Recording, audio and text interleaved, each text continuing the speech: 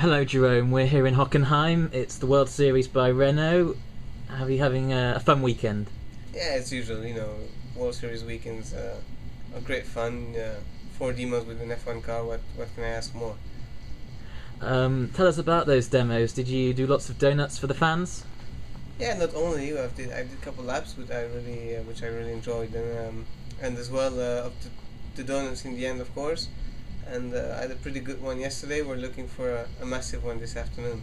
You've perfected the one-handed donut. Is that fairly easy? Well, I guess it's some more difficult aspects in driving an F1 car than doing a donut.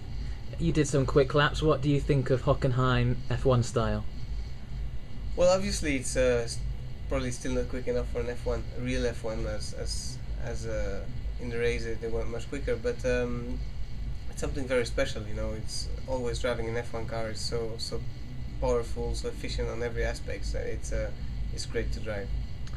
Okay, enjoy the rest of the weekend, Jerome. Thank you.